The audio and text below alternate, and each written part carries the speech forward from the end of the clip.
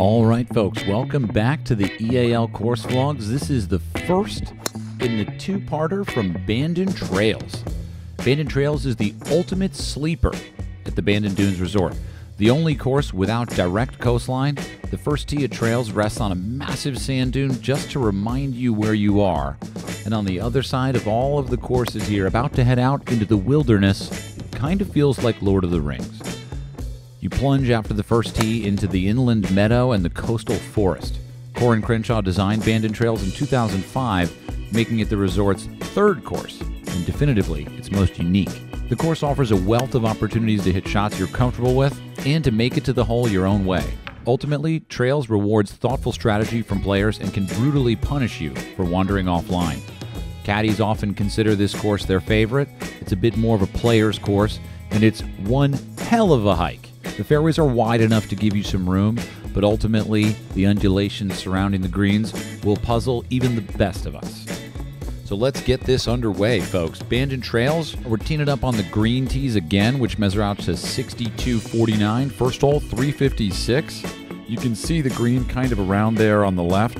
And here you're basically looking to drop it into that little valley by the two bushes, kind of left center of the fairway. 4-iron in my hands, very comfortable with this tee shot. I love that all of the opening holes at Bandon Dunes, all of the courses start you off with what an architect refers to as a gentle handshake. Pretty nice high draw here with the 4-iron downwind. Pick that tee up and let's get this round underway, folks. Got 93 yards into the flag, but I'm not going to hit my 58 degree, which is definitely what I usually hit from this yardage. With the elevation and the pin being in the front, I'm going to hit a 54 degree, which I'm going to try to just hit the cleanest 54 degree from this uphill lie and just try to get a green in regulation to get going here. A little long, but feeling good about this. And the greens here were some of the nicest greens on the property. A little kick in par there with a downhill 2-putt.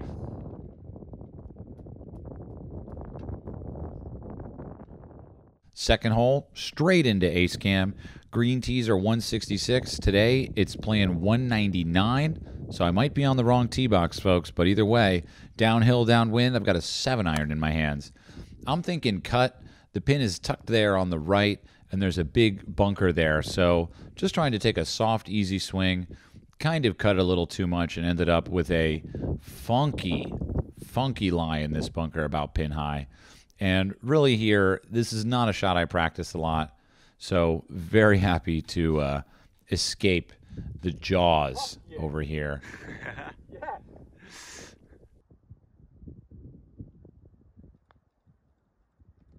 Still working on judging the pace. Not too disappointed with this par leave here. Just kind of cruise it in there for bogey. Good stroke.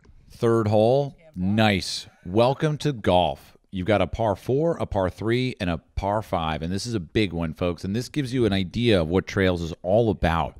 Just taking you back into the wilderness. It's such a really, really cool layout. Very, very cool. Can I say it 3 times? It's really cool, guys. 532. Bunker out there. I'm just trying to basically take a draw off that bunker and cut it out a little bit. Pencil out of the air. Didn't even notice. Ended up hitting a bit of a cut, but it worked for me. Yeah, so the pin is 237 here, but with the downwind and with this big green, I'm looking at 4-iron. Usually, maybe I can squeeze 210 out of it, and I'm just thinking you can kind of see the pin there right over the crest of the hill, the red flag. There's a lot of room on the right, so I'm just starting it right and thinking draw. Man, I caught this 4-iron, one of the flushest 4-irons I've ever hit, and just got on to the front right edge of the green. It was pretty much a straight shot. Didn't draw very much. And eagle putt, told myself I'm not going to leave it short. And wow, loving Trails right now. Tap in birdie, puts me back at even par.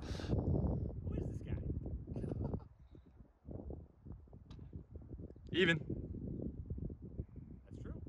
Fourth hole. This hole is like a lot of these holes at Trails where it's just kind of a mystery, but it's so big. It's really a fascinating golf course. 5 wood off of the tee here on the fourth hole, 365. I am basically looking at that stripe on the fairway there with a bit of a draw. The hole is tucked very deep on the right there. I basically come over the top there and just hit a little pull draw and, you know, found myself in a very strange location. This ball is really not a lot of backswing available, and the stance is very strange. So with a 6-iron in my hands, I'm just trying to cover the last 130 uphill into the wind here, and really just trying to get this 6-iron somewhere near the green.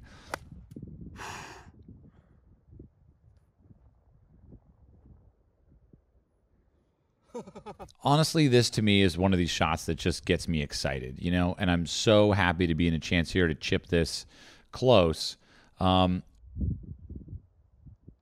Unfortunately, I flubbed this chip, which just kind of happens to me. Terrible. It's embarrassing to watch this shot, and I probably should just delete this file. But now I have a chance to chip again, and I'm not going to use the same club.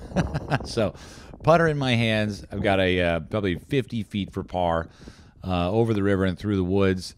I feel like it's going a little left, and it goes more left than I thought to a degree that was pretty intense. So, bogey putt on the way. Not too long, but come on. Long enough to make me uncomfortable. Yeah. But we made it. Amazing. Already in love with trails. Back to 1 over. 5th hole. Ace cam is live, folks. The pin is in the back. I've got 121. The plates say 124. Now, this pin's in the back. And I don't want to go too long, though. And with this crosswind, I basically grabbed this sort of shut-down pitching wedge. And I caught it pretty heavy, if I'm being totally honest. And that's a green. Basically didn't quite get up the hill, but that's good because there's only about 7 feet past the flag, and it's racing down quick. So saw some more break there than was actually there. Kind of one of the dreams of my life is that everything breaks more than it does.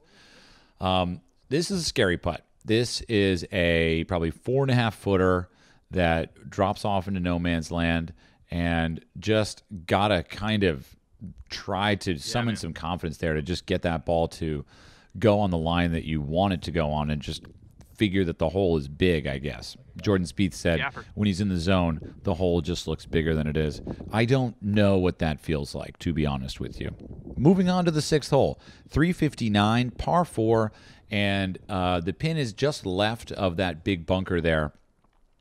I was really examining the yardage book here and just trying to play for the fat part of the fairway.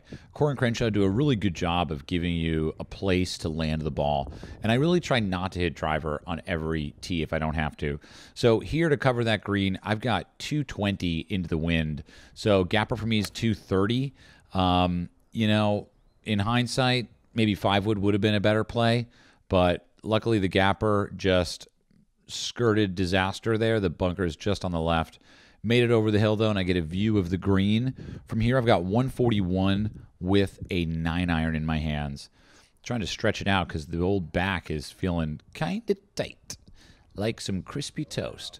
Looks like I'm aimed a little bit further left than I thought I was, and maybe that's why I ended up front left of the green. Luckily, it didn't go in the bunker. Almost pin high. And going with the putter here after that tragic flub on the, the hole ago.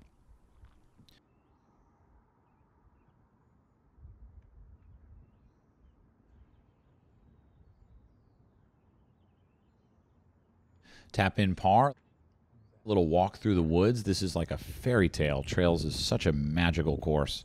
And onto the 7th hole. This is a monster. From the back tees, it's 440. From the greens here, it's 406.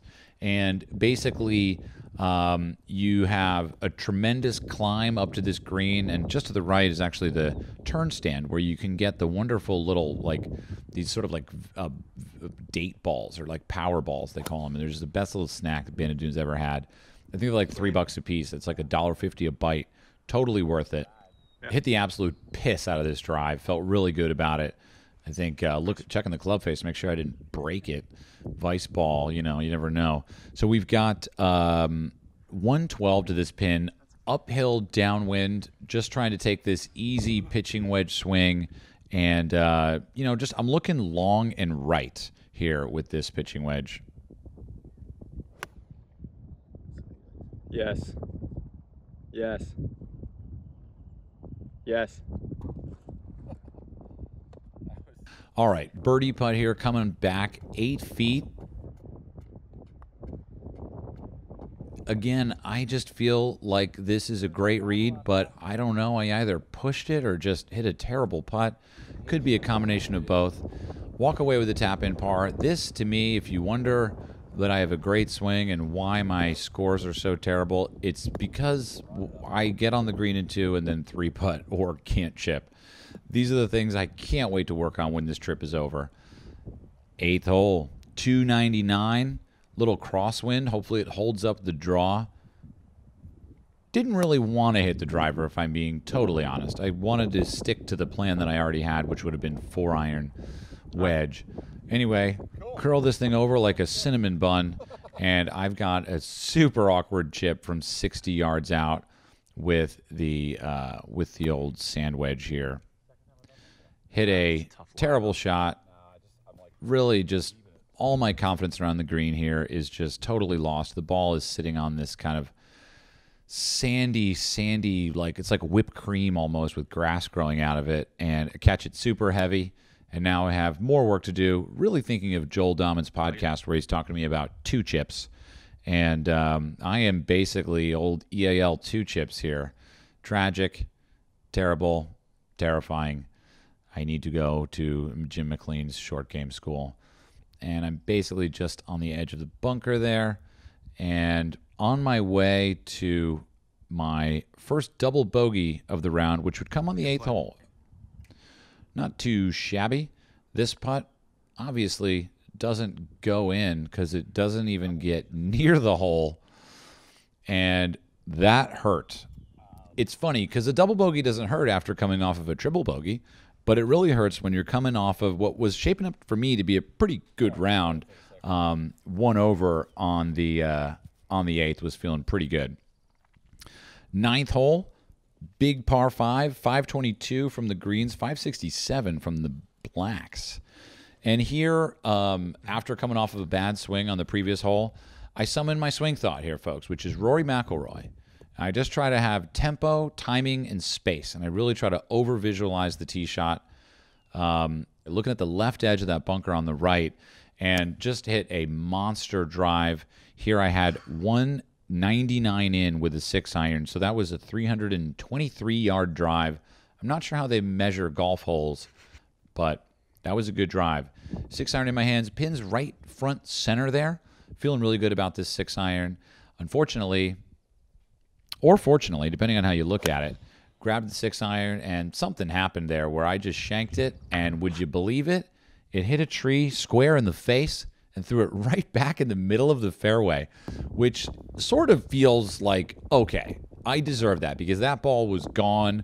I don't even know the ruling. Gal got my favorite number, 90 yards on the nose, 58 degree, slowing it down, and I hit this one pretty close, so I actually have a birdie putt. Great shot. A lot of ways to make a 4. But again, I'm a lip guy. A lot of lip service. No hole. Tragic end to the front 9 of Bandon Trails, where I only walked away at 3 over, but it certainly felt like more when you put yourself in opportunities where you feel like, you know, that one bad shot, whether it's the flub chip or a lip out putt or, you know, another flub chip or whatever it is.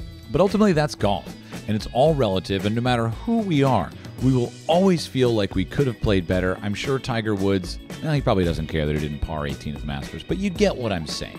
There's always room for golf to ultimately catch up to you, and that's why I think we're in love with this game forever.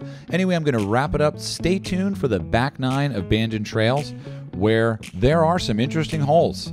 There's a short par 3 that I didn't make a par on, and I feel like if you like train wrecks, you're going to like me on the 17th hole here. But anyway, moving on. Stay tuned for the back 9 at Bandon Trails, where we will have a cold start and a lukewarm finish.